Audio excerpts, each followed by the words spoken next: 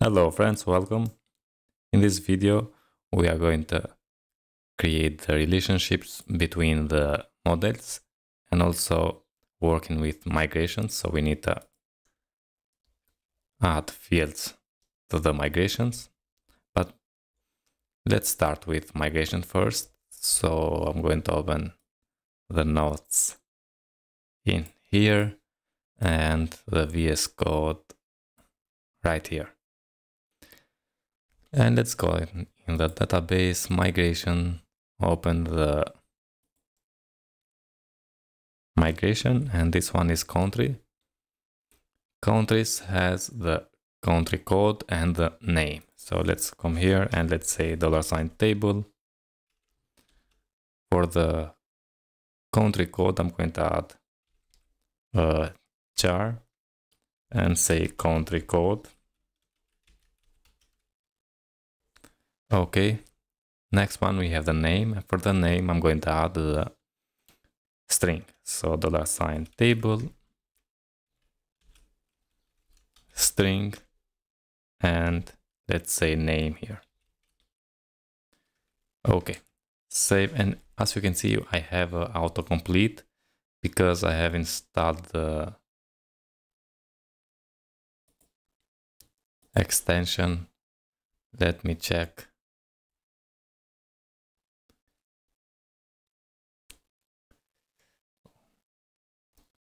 Tab 9. So this extension, this allow me to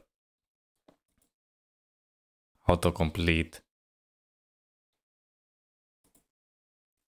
the code here. Okay, now let's go in the next one, which is state. And in the state, we need the country ID and the name. For country ID, I'm going to add table origin ID and add country ID here, and also say constraint. And I want when we delete the country, I want to delete also the state belong to the country. So I'm going to say on cascade on delete like this. Okay, and now add the name. $table string for the name. Okay. The next one is the city. Now for the city, we need the state ID and the name. So let's say $table origin ID for the state ID, say constraint, and also cascade on delete as well. And the name, $table string for the name. Good, save, open another one, which is the departments. For department, we need only the name, as we can see here. So let's say $table string name. Okay. Save it, close. And now let's open the employees. Here we have all the fields. So first name, last name, address. I'm going to add first the relationship. So let's say here $table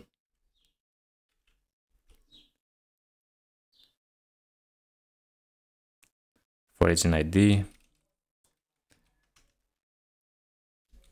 country ID. Okay, say constraint.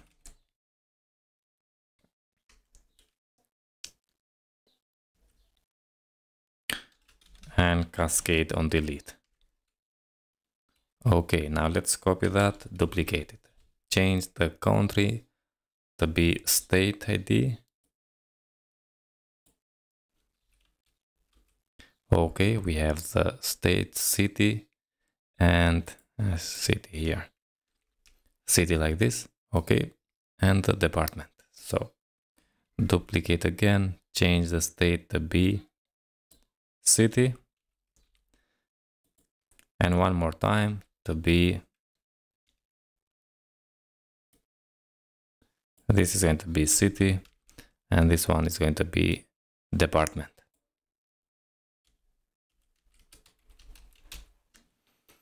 Okay, now we have all the relationship. Let's add the first name, last name, address. So the last line table, I'm going to say string for them, string for the first, and I'm going to say first underscore name, dollar sign table, string, last name, very good. Now we need the address, dollar sign table, string, address, okay. Next one is the zip code, birth date, and date hired. So let's say for the zip code, I'm going to say char and add zip underscore code. Okay, next one is the birth date. It's going to be date, table, date, and I'm going to say birth underscore date like this, or the same. So let's say dollar sign table, date, and this one is for the date hired.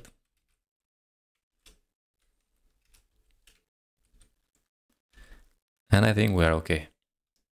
Let's save this and let's run the artisan. So artisan, migrate, hit enter, and we have the tables is in our database. If I open the table plus, okay, open this one, and we have filament employees, open that, and yeah, cities, countries, department, employees, and here is the structure. Okay, now we work with migration. Okay, now let's make a relationship, and I'm going to come here, open that VS Code, sorry for that, and let's open the models one by one. So first I'm going to open the city here because it's the first one, and let's add the protected dollar sign fillable, which is going to be not false but an array with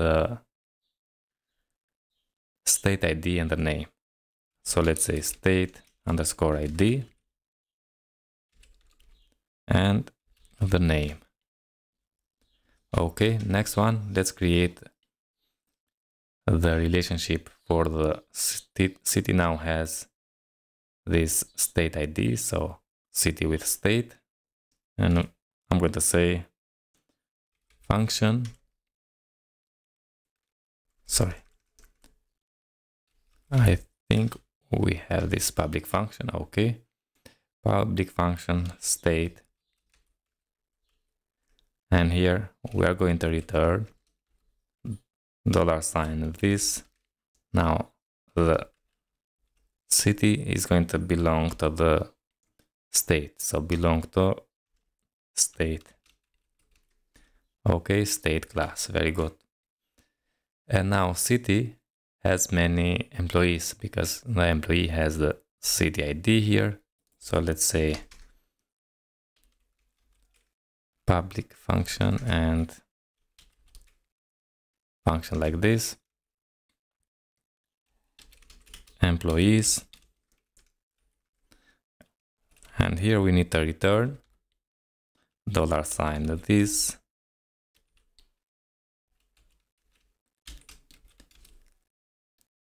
has many employee class. Okay, now I'm going to copy this one because this I'm going to add in the state, country, department. So let's close now the city and let's open the country. Also in the country we need to say protected $sign fillable,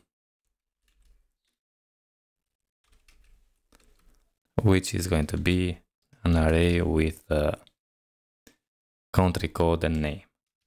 So country code and also the name.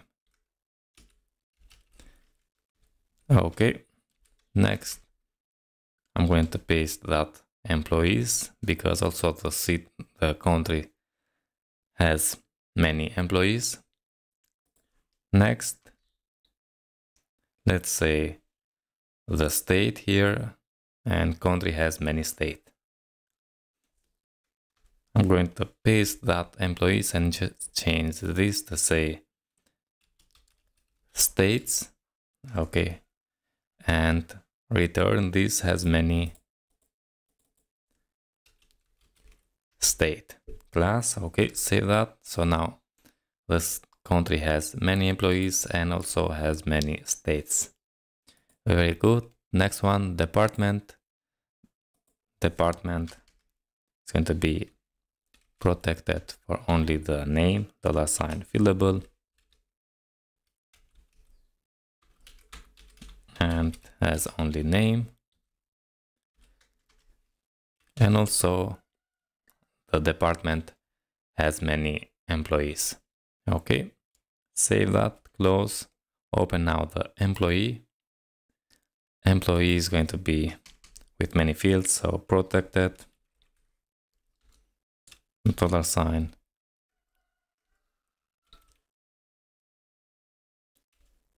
fillable, and I need to write it correctly, fillable. And we need first, okay, first name, last name, address. Okay, we have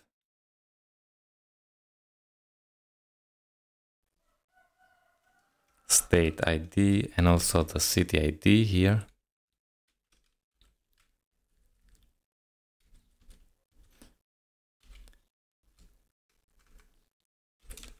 Country ID. Okay.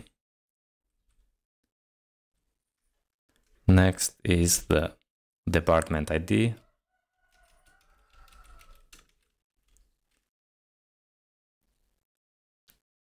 And let's say I'm going to do like this.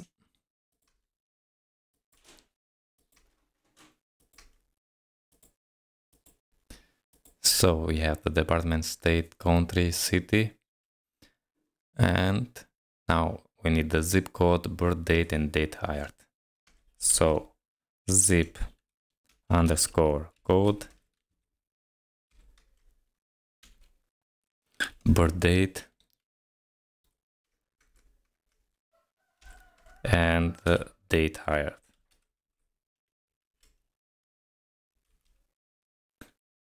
Okay. Now let's create the relationship functions. So function for the country, and let's say the return $sign this to the country class. Okay, the same thing for the state, city, and department. So function for state and return $sign this belongs to the state. Very good. create also the function for the city and return this belongs to the city, and the last one for the department, return $, this belongs to the department. Okay, friends, now we have everything correctly. In the next video, we need to work with Filament resources. I hope you enjoy, and if you like a content like this, don't forget to subscribe to my channel, like the video and share with your friends. All the best and see you in the next one. Thank you very much.